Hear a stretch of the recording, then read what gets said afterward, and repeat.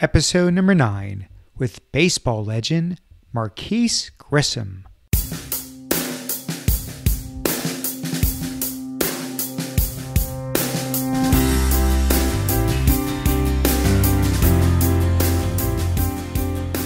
Welcome to The Art of Excellence, a show about people doing extraordinary things in their lives. I'm your host, Glenn Zweig. Thanks for joining me.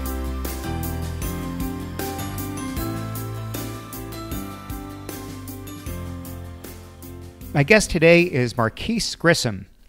Marquis is a former professional baseball player. He led the National League in stolen bases in 1991 and 92. He was a member of the National League All-Star team in 93 and 94 and won 4 consecutive Golden Gloves. He joined the Atlanta Braves in 1995, where he helped them win their first and only World Series.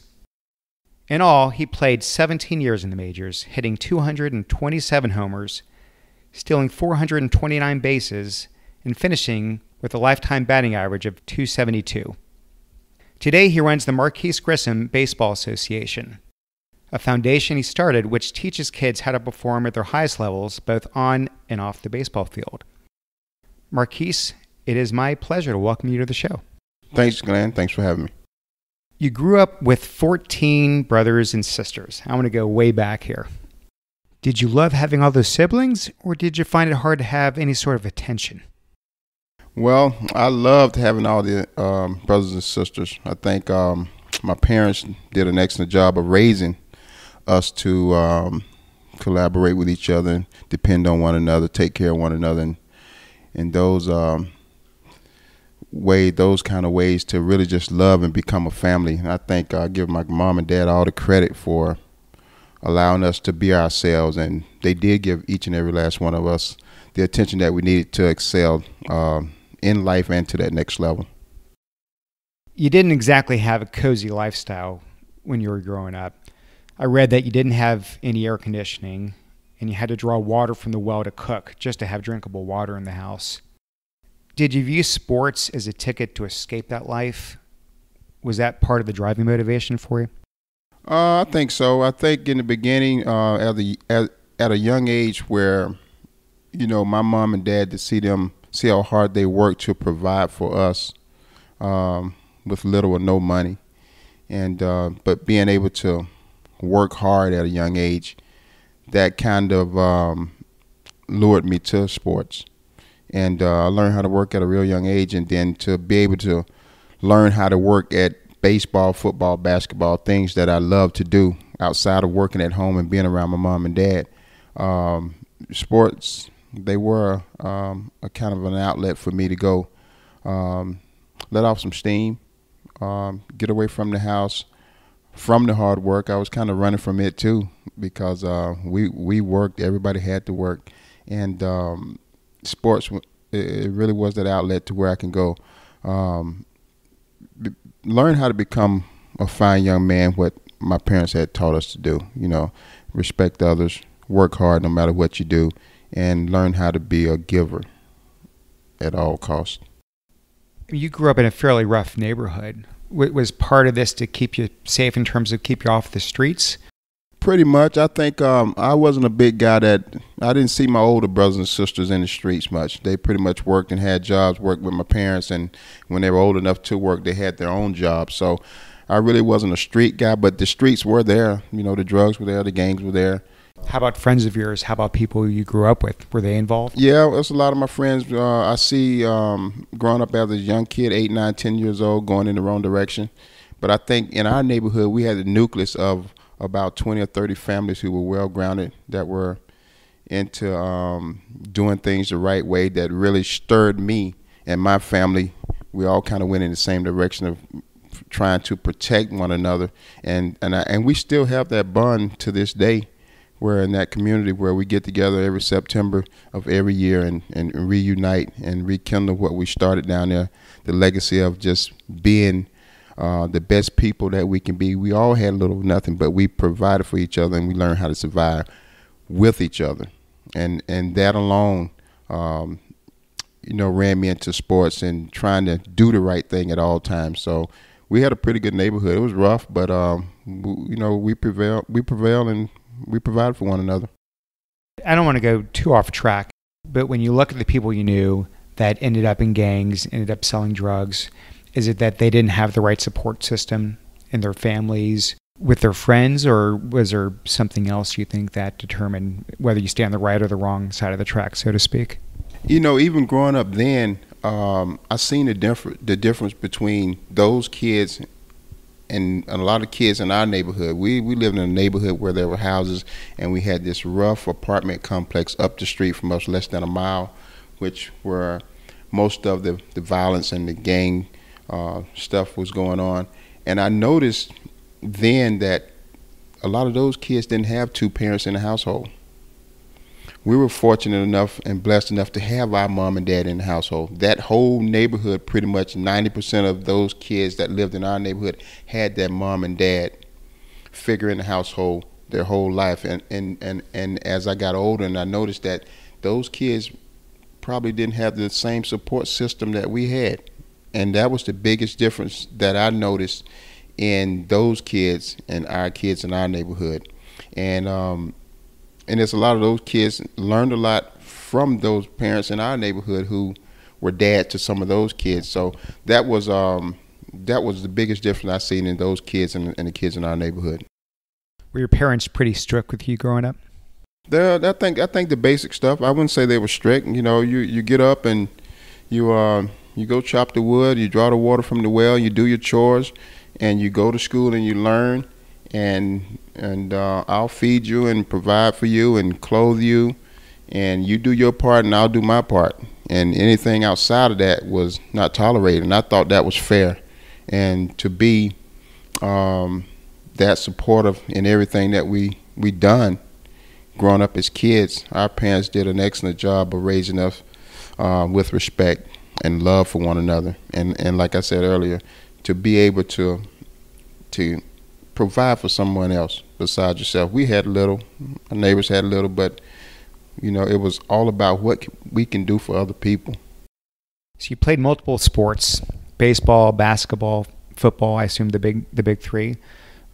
When did you first think seriously about pursuing baseball as a professional? When did that first enter your consciousness that this could maybe be a reality one day? Well, it was my 11th grade year. I went to a tryout with a friend of mine.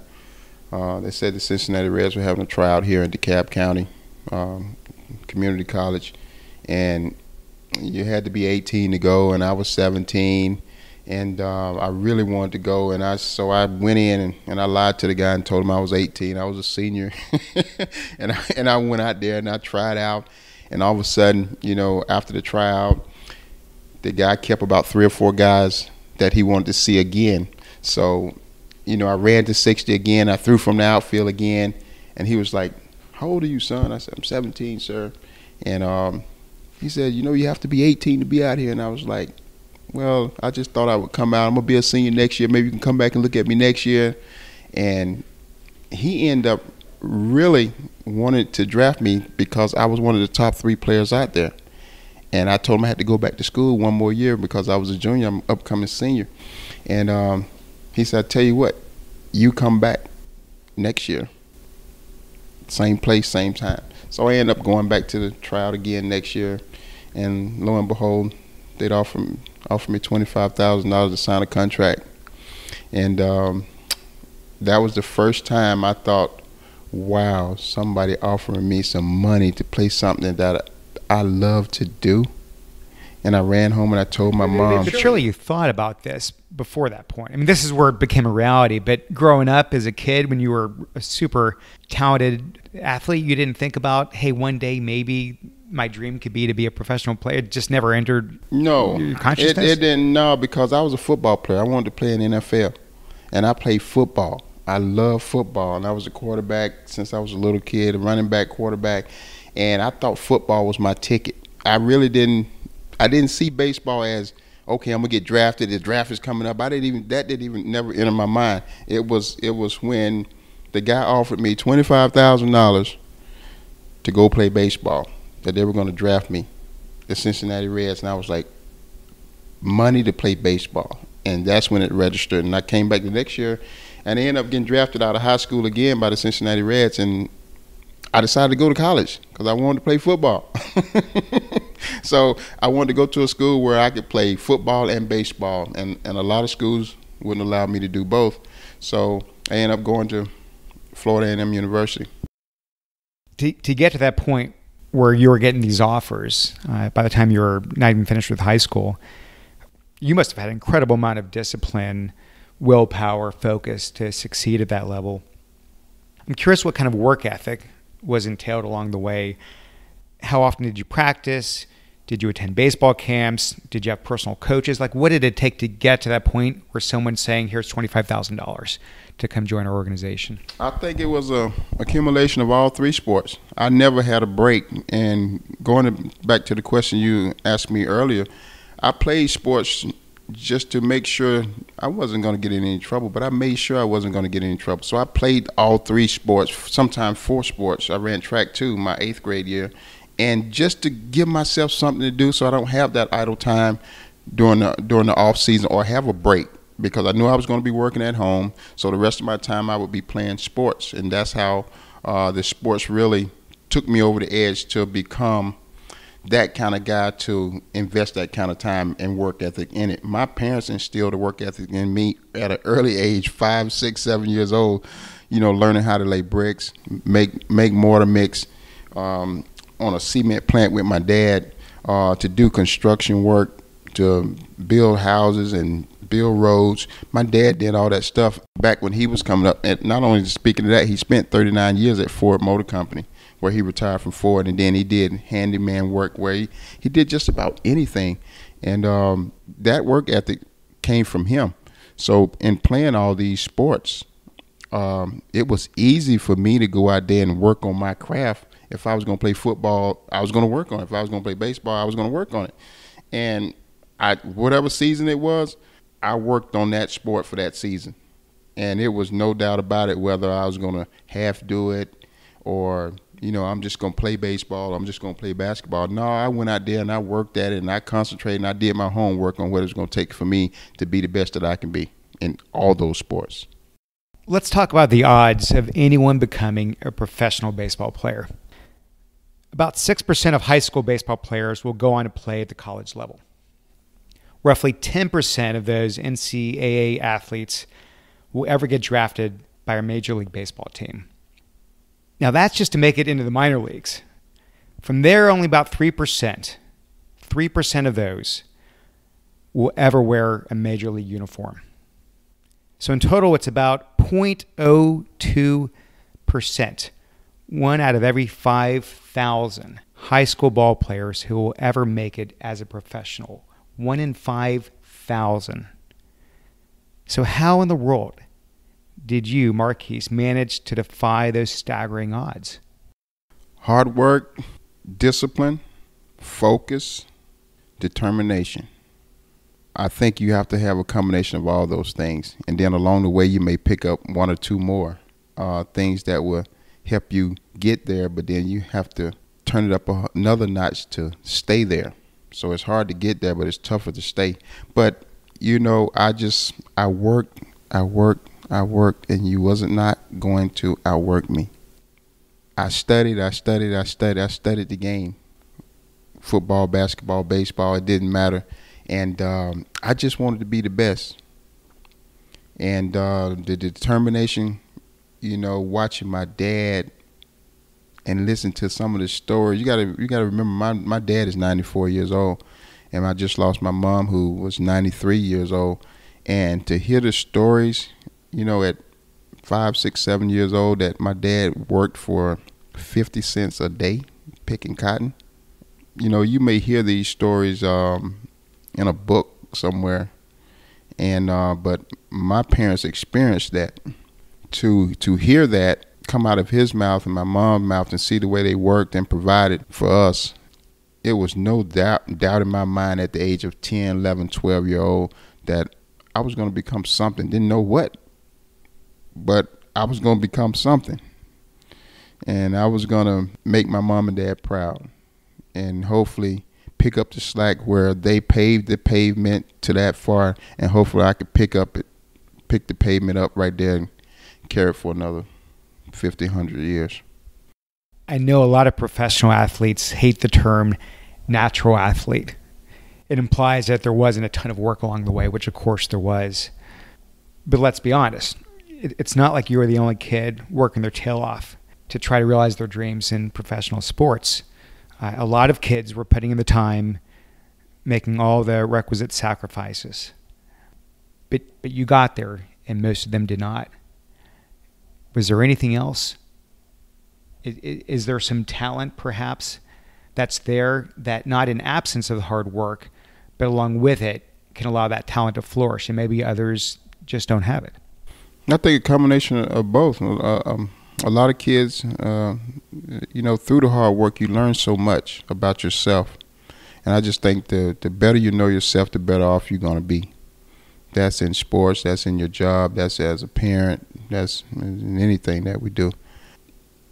Along the way, I had to learn that if I'm going to be an athlete, I have to start eating right. I have to get the proper rest. Along the way, I'm learning these things as I get 1 year in, 2 years in, 3 years in. You have to exercise more than just play baseball. You also, as you get older, you have to get up and get something going, get the blood flow going. And so I can be at the top of my game when that time's come to perform. I had to learn that along the way. You got to drink the proper amount of water. I didn't know that. Sodas, McDonald's. I had to really eat right and focus on being a machine versus, okay, I can have whatever I want to have. And all that stuff changed. And if I didn't see other guys do it along the way, I see how they fell off because they stayed out late at night. I seen how other guys fell off because they brought problems to the ballpark and couldn't stay focused for that period of time. And you got to remember, it's 162 games a year plus spring training where you play about 25 games. So you're playing almost 200 games in 240 days. So it's a grind. Everybody can't do that. Everybody can't play high school ball. Everybody can't play college ball. But what separates those guys is the determination, the work ethics, the attitude, and really the attitude of gratitude. Once you have any kind of success, it always has to be the attitude of gratitude, whether you have that kind of success or not, because in all the failing process, you learn so much. But so many people, during the bad times, it weighs on them for a long period of time. And the longer it lingers on you, the worse it's going to be. But the sooner you can turn that negative into a positive, I think you gain.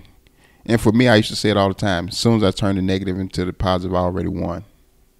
I won that battle because I took the positive out of each and every experience and added it to my life and added it to my game.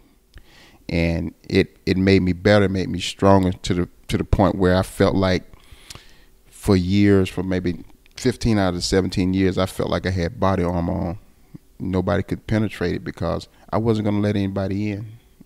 Family member, friends, parents, sister, brother, kids, and that's not a negative thing. It's a focus thing. It's a determination thing to be the best that I can be. These people are paying me money. I'm putting on a uniform to perform, and people are coming paying their money to come watch me play. I have to give them all I got each and every day, and not cheat them or myself. At 24, 25 years old, I learned that. And I think that's what kept me on the field that many years, and to the point where I couldn't play at the level that I wanted to play at. So it ended up in me retiring. So it was great though. But the determination and focus is the key to success for me. Usually in baseball, it's different from basketball, football, where you jump from college your first year, your second year, and jump right into the big leagues. Baseball has got this farm system. Usually people are paying their dues for years and years and years in the minor leagues before they eventually, if, because again, it's only 3%, if they ever get bumped up at all. You get to the minor leagues, and the very next year, you get drafted by the Montreal Expos. The very next year. Were you surprised at how quickly that happened?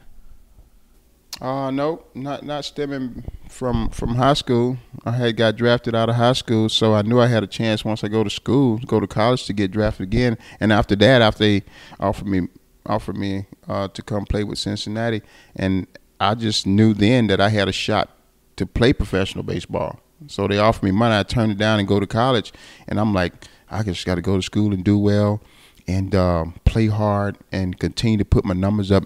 Maybe they'll come looking for me in a couple more years. And that's what happened. And I was getting myself prepared to become a professional baseball player at that point because I didn't get an opportunity to play football at Florida A&M. I kind of wanted to go out there and play. They asked me to come out and play, and I kind of went out and seen the team, and I didn't think I was kind of like a spoiled brat. I didn't think I was going to have the opportunity to start as a freshman in football.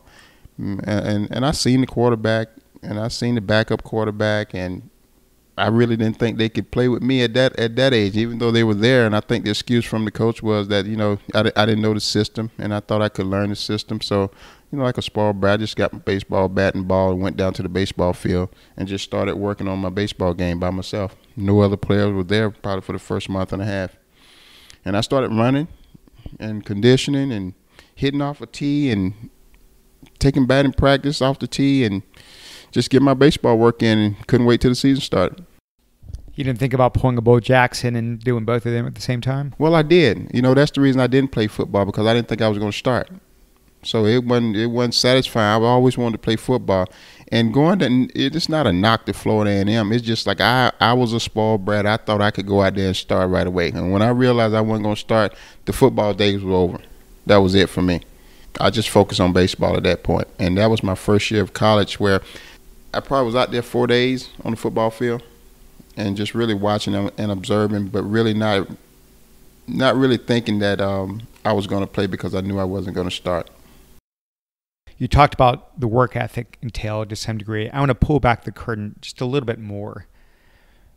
We see what's happening during the few hours when a game goes on, but there's obviously a lot behind the scenes in between games. How much time do you actually spend maintaining your skills, keeping yourself in shape, preparing for the next game, preparing during the off season? How many hours are we talking about? How much work are we talking about? One typical year, I think early in my career, say the first year of my career, regular season, we play 152 games, I think, in A-ball. And I would go to the park early, take about 200 swings. And, we got a 7 o'clock game, probably get there about 1. Take my extra work, go back in the clubhouse, sit down for a while. We start our regular work at 3 and go through the regular routine, play the game, be done with the game. Sometimes after the game, go hit. Sometime after the game, go run. All depends on where I felt like I needed to improve, and do that same routine. And then during the off season, it's take a week off and it's right back to work. I didn't take too much time off during the off season. You got to remember, it's a job. They're paying me to do a job, and you have to put the work in. So I would work during the off season probably 4 hours a day. Was that on your own volition, or were there requirements when you're a ball player that they say, here's what you need to be doing in between the seasons? There's no requirement. They give you some ideas on what they think you should do, but there's nobody's going to tell you that you got to do anything at the major league level. You don't have to do anything, minor league level either. If you're going to stay around, you better do these things. It's a no-brainer that you must do these things. And right now, as a kid, you should be doing this in little league, high school, college, minor league. It doesn't matter. If you're going to be an athlete, you should work on your craft. That was a good thing about the work ethic as a little kid, how I used to ride my bike from Red Oak all the way to 5 Points downtown. And that was my exercise, so I could, I thought I could ride a bike as fast as the cars would go on Highway 29. They're only going 35 miles an hour, so I would try to keep up with the cars. And I couldn't keep up with the cars on a Huffy, but when I got me a 10-speed bike, I could. So I'm riding down Roosevelt 35 miles an hour, and my mom not understanding how I can go all the way downtown and back less than 2 hours on a bicycle. And that was my form of exercise. In high school, I would just drop me off right here, and I'll jog 2.5 miles home. I just had to get my exercise in because I wanted to be the fastest guy. I wanted to be the strongest guy. I wanted to be durable. And I didn't want to leave nothing second to chance. I just wanted to be the best that I can be, because when I stepped on the field, I wanted to be the best guy on both teams, not just on my team. I wanted to be the best guy. And not saying, this is not bragging, I just wanted to be the fastest, the strongest, the smartest. You didn't want to have to look back and say, gosh, I could have done a little bit more. I could have prepared myself better physically or mentally. You want to feel like you said, you haven't left any stone unturned. You've done everything. If is a bad word. So of all the sports, baseball seems to be the most streaky. What was the worst slump that you had, if you can remember? I mean, I want you to walk us through the lowest moment you had in your professional career as a ball player. Oh man, that's easy. It had to be when I first started. I got drafted and didn't really know where Montreal was, and got drafted by the Expos, and they sent me to Jamestown, New York. And I go to Lantana, Florida, to spring training, and that was my first time flying ever. And they sent me to A-ball in Jamestown, New York. And we get there, moving, selling in this country town in the mountains. It's beautiful though. And I wouldn't say I was homesick. That had anything to do with my slump, but things wasn't right. I lived in an apartment across the street from a little small college, and the kids are screaming, and I'm trying to run sprints, and nothing went right. But anyway, I started the season out. I might have been 6 for 69. I blamed the wood bat, going from aluminum to wood. I was like, this stupid thing don't work. The guys were throwing 90-plus miles an hour every day, and wasn't used to seeing that. I was used to seeing 80, 85, but now they're throwing 90 consistently and throwing strikes. So that was the worst time of my life in the minor leagues, where I felt like that if I didn't get hits, and I told the coach this, I was like, dude, if I don't get any hits today, I'm going home. And I was that close to quitting baseball my first year in the minor leagues. And something just got a hold of me. I ended up getting 4 hits that day, 4 for 5, and ended up getting at least 2 hits 31 days straight, and changed my whole career around. Ended up hitting .323. But that was the worst slump I ever been in. In the big leagues, I slumped a lot, but it wasn't that long, you know. That was long.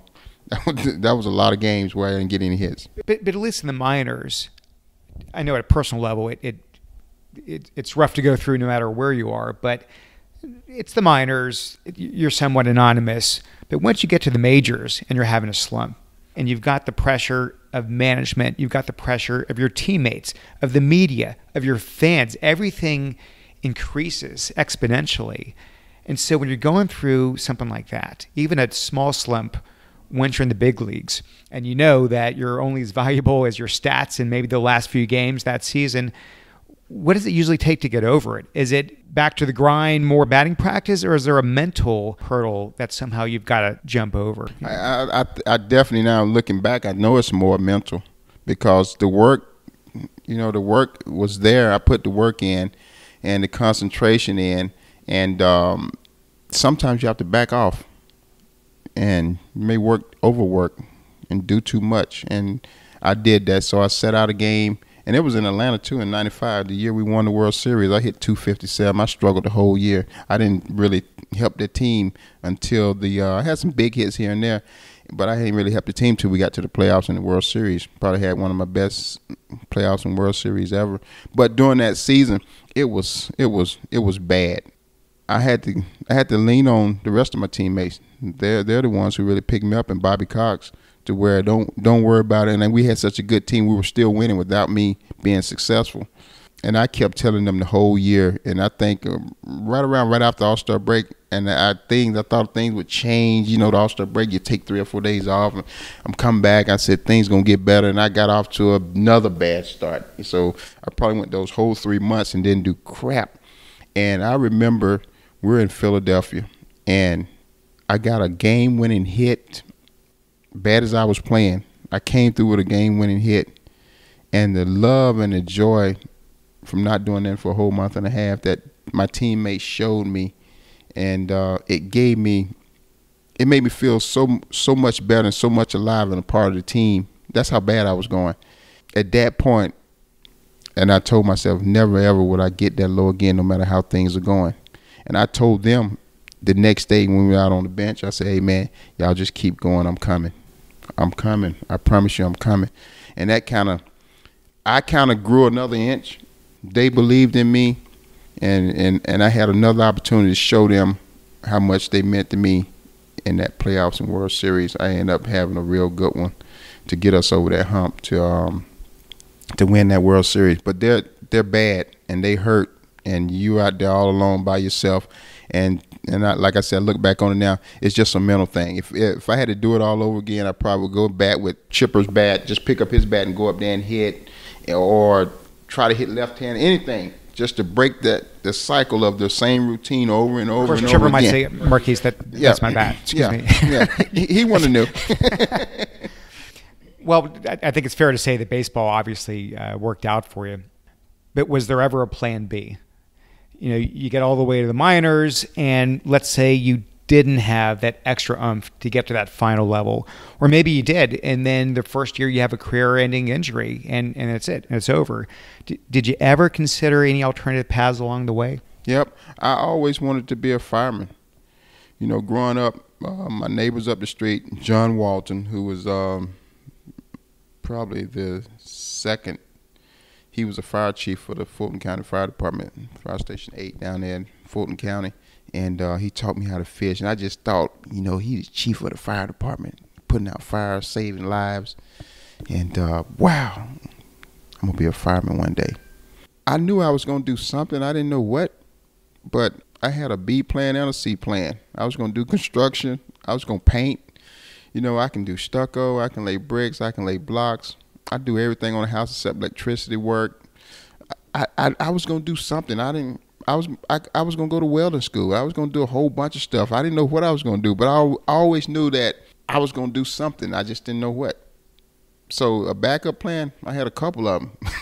I just didn't know what I was going to do. Let's talk about the foundation. You founded the Marquis Grissom Baseball Association, I think pretty shortly after you retired, to not just coach baseball fundamentals, but also tutor kids to help prepare them for standardized tests for college. Why did you start the foundation? What were you hoping to achieve with it? Really to give each and every kid that come through the program an opportunity to learn more about themselves. We use baseball as a springboard to get them to further their education, to graduate from the next phase of their life to the next. I was fortunate enough as a kid growing up, I had great coaches. My little league coach, Gary Stab, is still coaching baseball 57 years. This guy seen my talent at a young age of 9, 10 years old. He's seen the talent and he's seen the baseball IQ, and he honed in on that and pushed me a little bit more.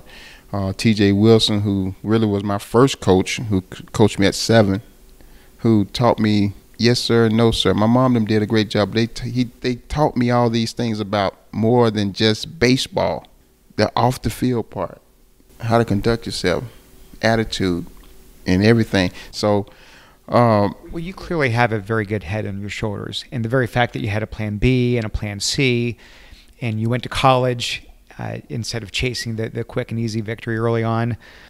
But a lot of kids, I imagine, don't know about the plan B and the plan C. Mm-hmm. They look at you as a role model in the world of sports, someone who excelled, the elite of the elite levels in sports, where this academic stuff doesn't really matter. So why spend so much time and energy on helping people prepare for what may be a plan B, plan C, when I assume most of these people are shooting for the stars, hoping that plan A, just like you, is going to work out for them? Mm-hmm. Education is the key. Education is the key. My parents were big on education. You know, get your education, you can do anything. Get your education, you can do this. Get your education, you can do that. And it's so important now, Glenn. You won't survive without an education. You won't survive without some kind of determination to do something.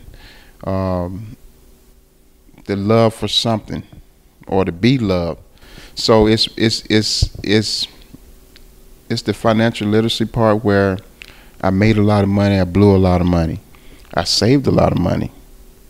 they didn't teach me, or I didn't learn what to do with $1 million when I got it. I knew that after I finished playing baseball, there's no other income coming in. So I had to create some income coming in while I was in baseball, and then get prepared for baseball after baseball, because I knew I was going to teach baseball. That's something that I know up and down, back and forth, the ins and out. And baseball is a booming business. So I'm not talking about just playing baseball on the field. I'm talking about it's a general manager part too. It's a marketing part too. It's a field maintenance part. It's a whole bunch of jobs up there in that human resource. If you don't know how to network, have an attitude to be willing to learn much as you can about people and about what you want to do for your life, it's going to be hard to be successful. So in starting the foundation, I just want to give back what I learned over all the years from my coaches, what I learned in A-ball, big leagues, 10 years, 15 years. I have a lot of information that I have to give off so I can grow. I want to grow. And so I have to give this information off to kids, to adults, to parents who didn't go to college and their kid getting ready to go to college, the parents to the kid that's finna get drafted who have no idea what the draft is all about. And all that experience, I enjoy seeing people work hard, because if you work hard, anything is possible. So the foundation is a lot more than just baseball. Going back to the odds I mentioned earlier, 1 out of 5,000 high school ball players will ever make it to the major leagues. Do you think the kids that come through your program, do they understand that? Do you make that transparent, or do you want to enable each kid to think that they could be that 1 in 5,000? I mean, someone is going to be, why not them? Yep. I think every kid that comes to the program, they understand that they have to work hard. They understand that, because I require them to know that a 3.0 grade point average or better is what we're shooting for. And every time you step out on the field, and we got a lot of kids who we know they're not going to play baseball, but they're out there and they're giving me 100%, and they're growing. Just to see these kids grow because of the life lessons that you learn in this game of baseball, because you're going to fail 70% of the time. And right there alone, if you're still playing baseball at the age of 14, 15, you already know what to expect on the baseball field. So if you're going to be out there on the baseball field, you best to have your behind working. Because if you don't, you're going to see the other guys pass you by. And then we get back into those numbers that you're talking about. 6 guys out of the high school team go to college. And you start separating yourself. But those lessons that these kids learn in baseball, how to work hard, how to never quit. Because I believe sometimes you quit one time, you may quit again. And that's what we're trying to eliminate, no matter what you do. And not just baseball, in life, period. We want you to battle and work through it and overcome it and be more consistent and get more reps. And that's what baseball does for any individual that love this game. And I think it will get the best out of you, or you won't be playing it. So back when you were playing ball, it's pretty easy to measure success. Like we said, you live and die by the stats. It's very transparent. It's not so black and white with foundations. How do you measure the success? How do you know if you're making the kind of impact that you'd like to make? When we have 82, which I think is 86, I want to say my last quote was 82.9% of our kids that graduate from high school, meaning 99% of our kids graduate from high school, 82.9% college placement. I'm not worrying about how many kids get drafted and go to the pros. I want you to graduate from high school, maybe with some kind of honor, a 3.0 or better, and go to college. You want to prepare them for the plan B and the plan C. And if plan A happens, great, but let's not throw all the marbles in that basket. We're planning for graduate from high school with honors, go to college. Now, if we could get some scholarship dollars for baseball and academic and baseball, what a beautiful combination. And have them understand. I didn't understand when my coach gave me a full ride to go to college. that was $50-something thousand. That's what the kid has to understand. If you get 80% or 40% or 20% or 50% to go to college and you go out of state, that could be 17, that's $36,000 you just saved your parents. That's just like getting drafted. They don't understand that. They don't see that. So that's what I push in the organization, to get a scholarship to go to college and to save your parents that amount of money, and you're getting an education for a portion of what it costs because the work you done put in. Boy, we're growing up. We're becoming fine young men because some of our brightest minds are in college. They may not appreciate it at the time, in the moment, because it's not why they're there. But they'll look back in hindsight, and they'll understand how valuable that was, what you're doing to these kids. They will.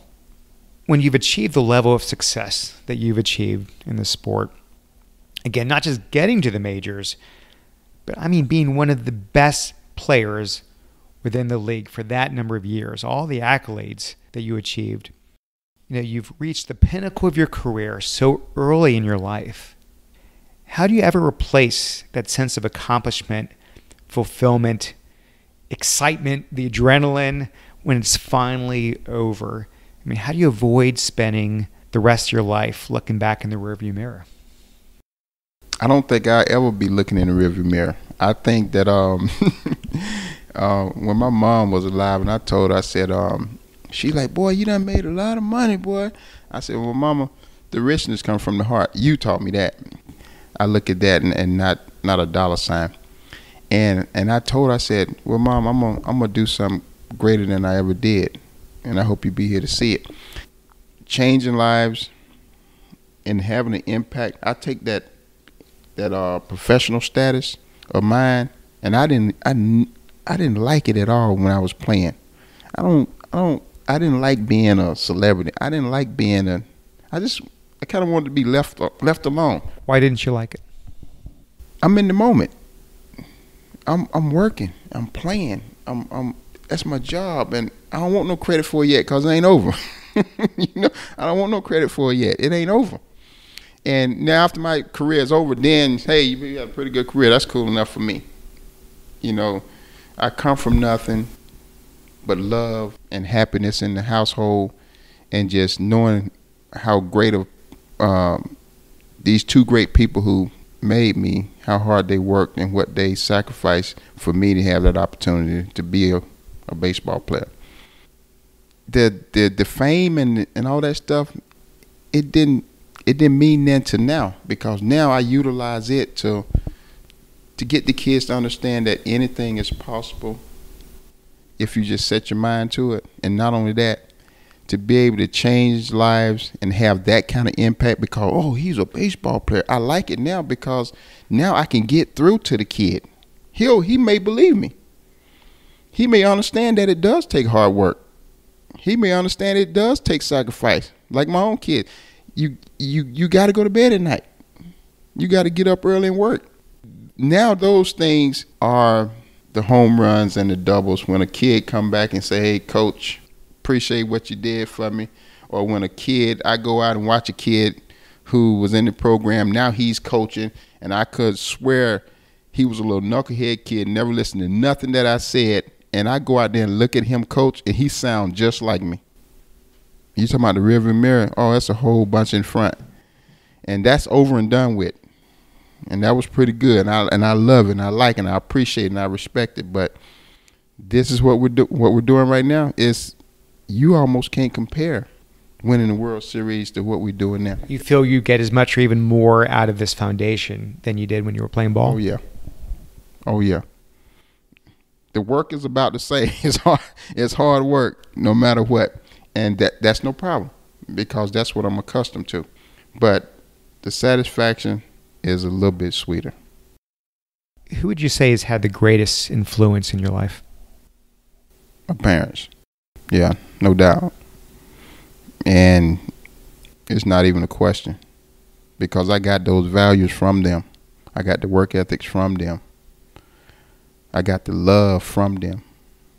We had an acre garden, and we would grow all our food for the winter time, and we would share some of that in the garden with the people in our neighborhood. And I never understood why till I was about 10 years old. I worked so hard in that garden that you gonna give it away. Now I see why when you get 12 and 13, 14 years old, because you got a little bit more than they got crop, and you share it with them, and you share this with them. So, you know, those are my heroes right there. When you look back at all the success you had on the field, and of course you're having great success with the foundation as well, but in particular as a ball player, if you think about there's some set of ingredients that allowed for that success, some amount of it is just the hard work, the grit, the determination, the sacrifice that we talked about. Some portion of it has got to be just raw talent that you've got. And then maybe there's a little bit of serendipity or luck along the way. What would you think about what's the primary one of those that really drove Marquis Grissom's success?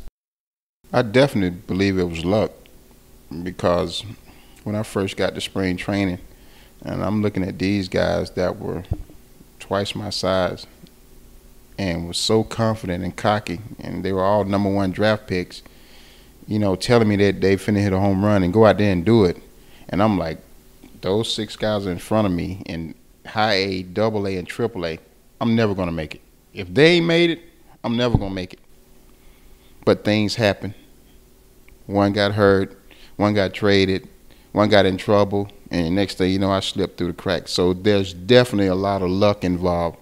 Even turning down the football in college, who knows what would have happened?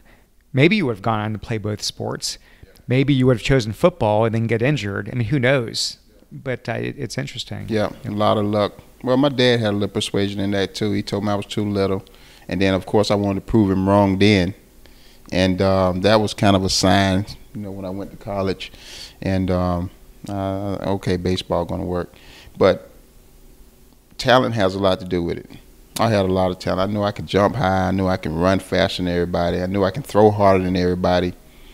And I'm not talking about just everybody. I'm talking about everybody. I could throw the ball almost 100 miles an hour. I got drafted as a pitcher.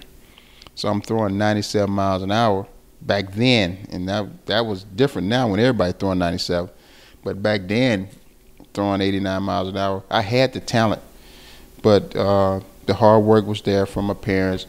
And I just think along the way, just becoming a smart baseball player, then even trying to become a smarter person, like I said, taking care of my body, you know, instead of hanging out all night. I did that at 21, 22, hanging out, drinking, and having a good time, and then all of a sudden you have your first kid, things change.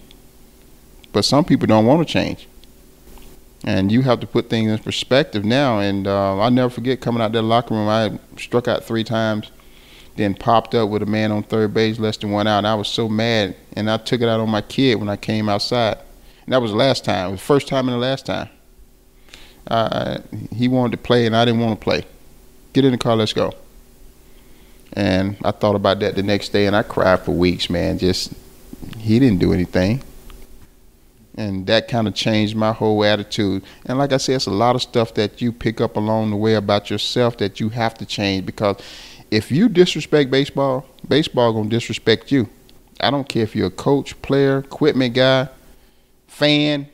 If you disrespect the game in any kind of way, the game gonna disrespect you. And that's what makes this game so unique, because you can't hide. You can't hide in baseball. That ball gonna find you every single time.